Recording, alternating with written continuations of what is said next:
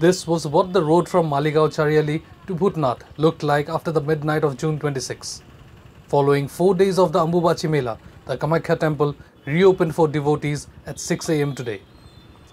Security personnel and the district administration had a long night as thousands of pilgrims jam-packed the main road, and the scenario stretched for at least 3 kilometers from the entrance downhill of the Kamakhya Temple.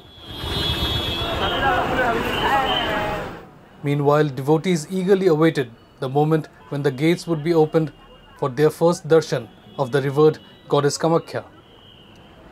The road from Maligaon Charali to Bhootnath was congested with traffic and pilgrims on foot, creating a challenging situation for both the security teams and the district administration, who worked tirelessly to maintain order throughout the night. The scene outside the temple premises was chaotic, even as several announcements were made for lost family members amid the bustling crowd.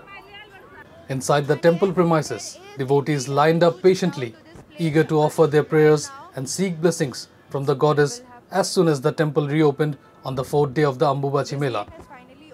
The Mela, although low-key this year, attracted 14 lakh pilgrims last year and 20 lakh in 2019. The footfall, however, has been growing each year. In the light of the increasing crowd and longer lines for basic amenities such as food and accommodation, the district administration has expressed the need to expand the allotted area for pilgrim accommodation and daily needs.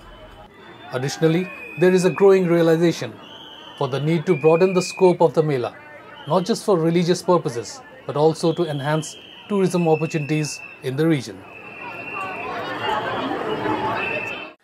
Don't forget to like, share and subscribe to EastMojo. For any queries, put them down in the comments section below and press on the bell icon for notifications.